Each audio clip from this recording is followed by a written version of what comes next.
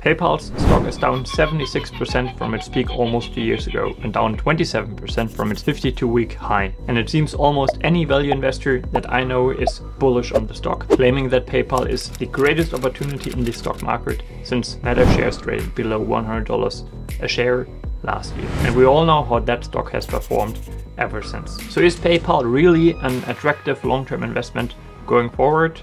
Well, in this video, I'll give you a brief overview of the investment case, quote the PayPal investment pitch from a recent hedge fund letter, and share a brief valuation model to highlight what expectations are already priced into the stock. So without further ado, let's get started.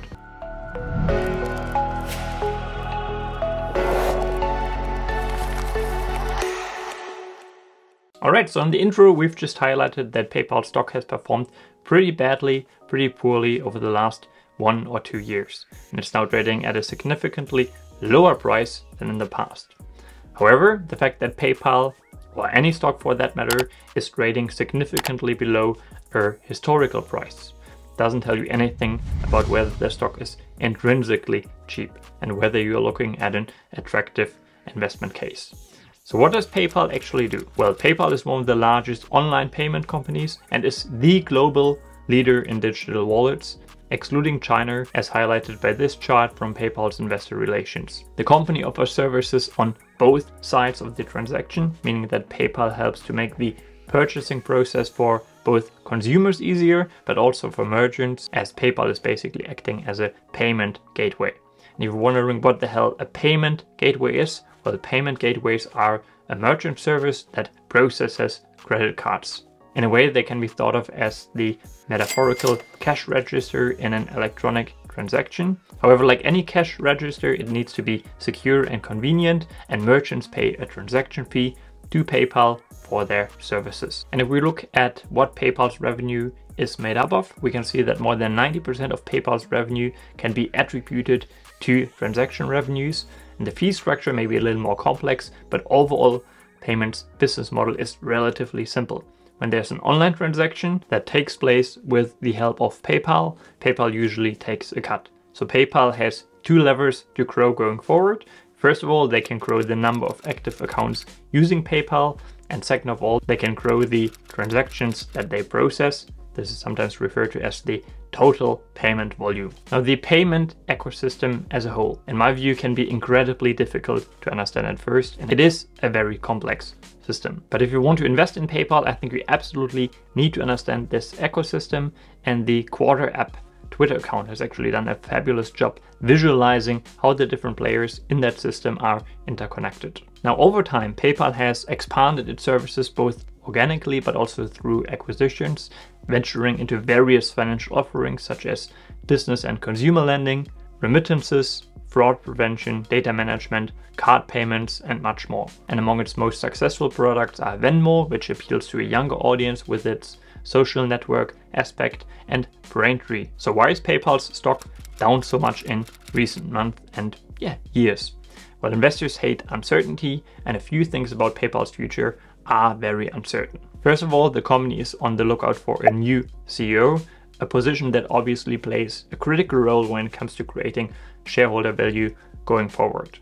Secondly, there are worries about FedNow, which is an instant payment service developed by the Federal Reserve. Thirdly, revenue growth slowed in recent quarters, and the e-commerce space as a whole was lapping the boom pandemic years, which made more recent results look maybe a little more disappointing. PayPal's growth was then to a large extent driven by the expansion of its unbranded transaction processing businesses, including its Braintree unit, and investors are simply worried that this will dilute returns as the different segments of PayPal have very different fundamental characteristics. PayPal's most recent quarter results, for example, showed that PayPal's branded legacy checkout business only grew at a rate of 6.5% year over year, but its unbranded merchant businesses surged 30%.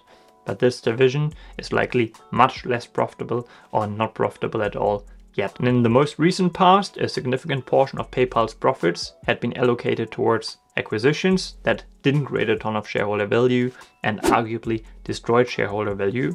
Although more recently, the company has actually transitioned to using their profits to buy back more of their own stock. But to be fair, there's also a modest level of stock-based compensation that you need to factor in, and which we'll look at in a second.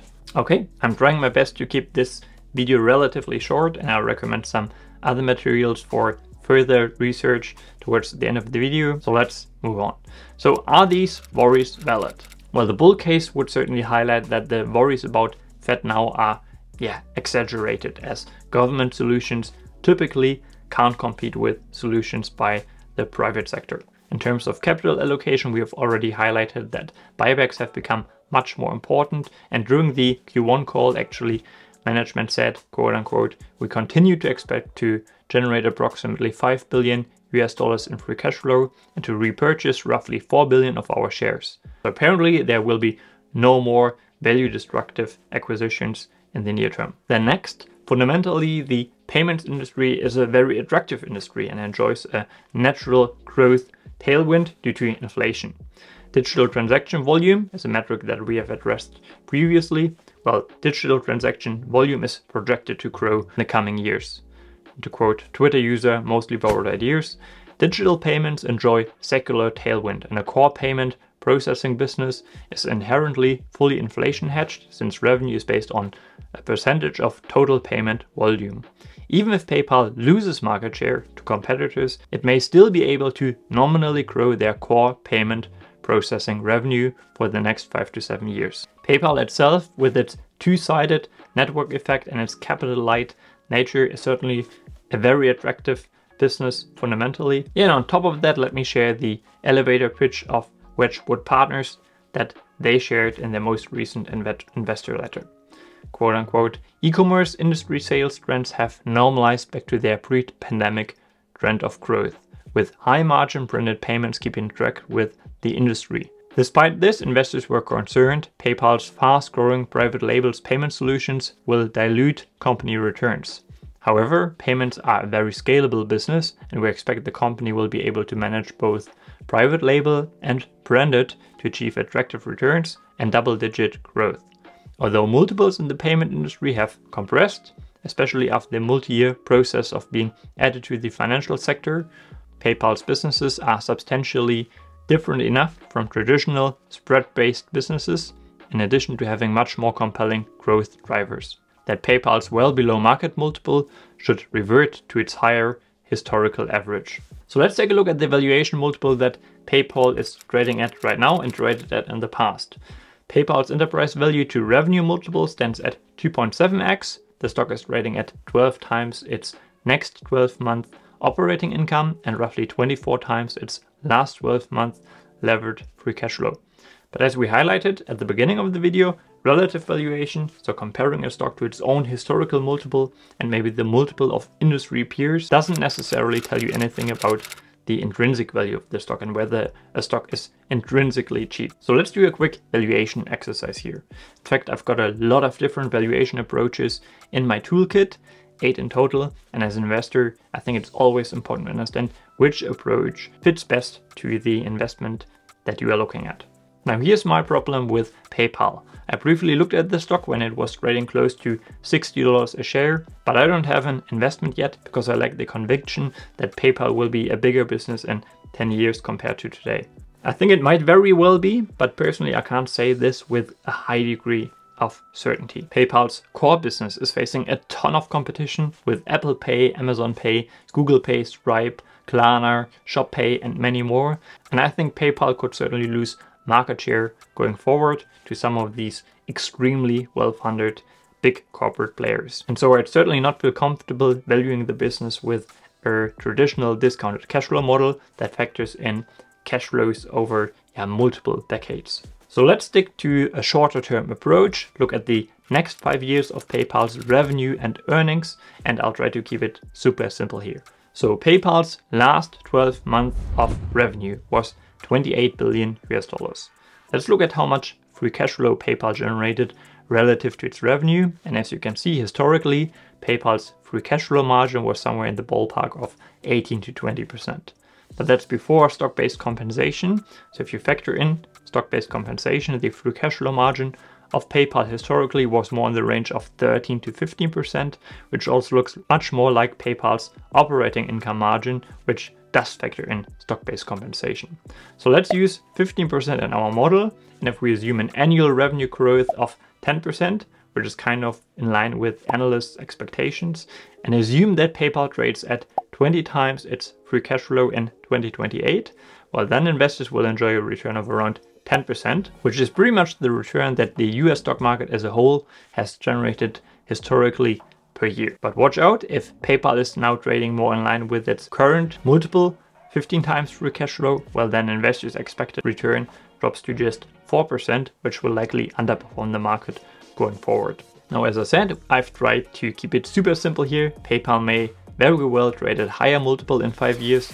We didn't factor in the impact of buybacks yet, and PayPal may post higher margins once the less profitable or unprofitable business divisions turn profitable or become more profitable. But overall, I don't think that PayPal is an absolute no-brainer investment here at a share price of $74 a share. And I certainly don't think it's as attractive an investment as Meta was last year, simply because A, Meta was cheaper, and B, I think Meta is fundamentally a much better and more differentiated business. So I'll stick to Buffett's advice here that you don't need to swing at everything in the stock market. The stock market is a no-called strike game, and I'm only going to swing at the pitches that are super attractive, and I don't see that here in PayPal stock yet. It's completely fine for me if other investors will enjoy fabulous gains from PayPal's stock, which might very well be the case going forward, but I simply don't know, and I just acknowledge that I cannot assess and project the competitive dynamics of this payment industry over the next 5 years, with a high degree of certainty. Okay, as I said, if you want to learn more about PayPal, I'll link a few resources in the description box down below, and make sure to watch some of my other videos going forward to become a smarter investor. Take care.